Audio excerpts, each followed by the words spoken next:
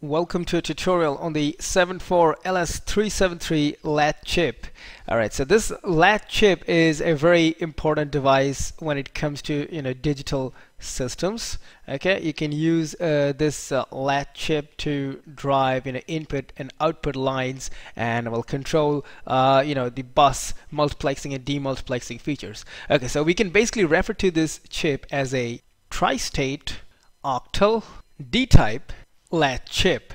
Okay, now here basically these terms actually mean that this particular chip is made up of D flip-flops. Okay, there are D flip-flops included inside the chip, and now the term here octal basically refers to that it contains 8 such D flip-flops inside the chip.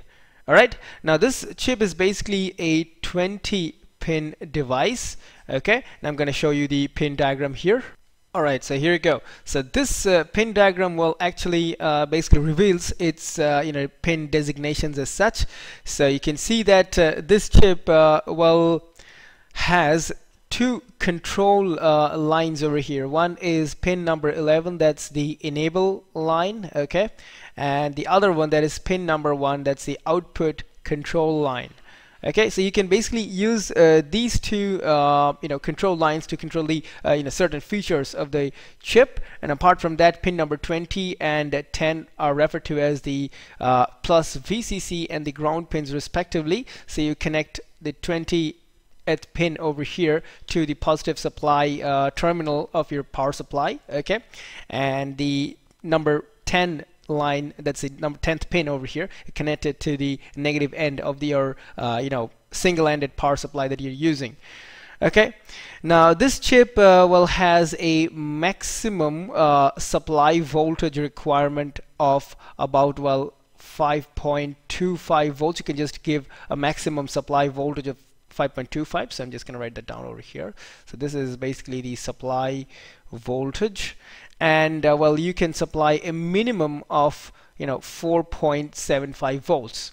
Okay, now typically this chip is operated at 5 volts, so that's you'll find it in most of the applications concerned.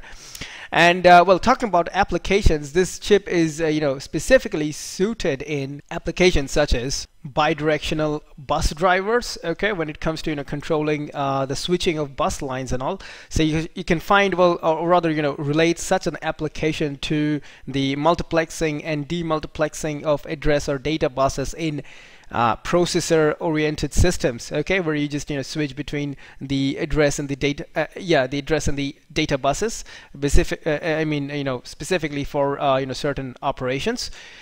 Okay, while basically when communicating with the memory chip, okay, there you can just find this application to a larger extent.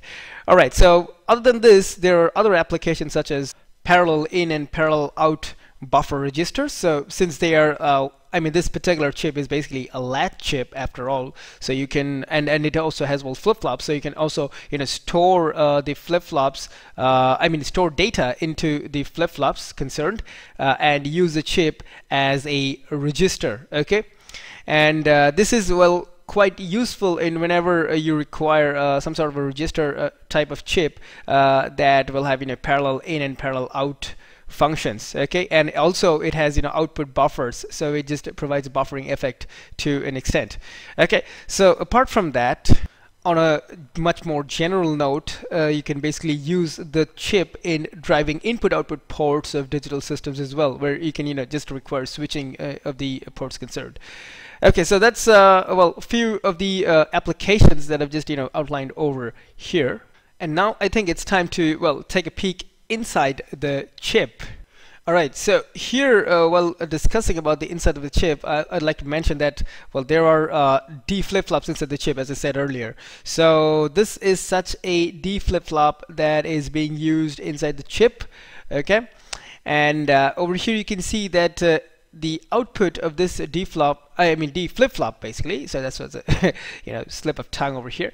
So the output of this flip-flop is basically taken from the Q bar output line concerned, and it also has a buffer. Okay, so there is an output buffer stage.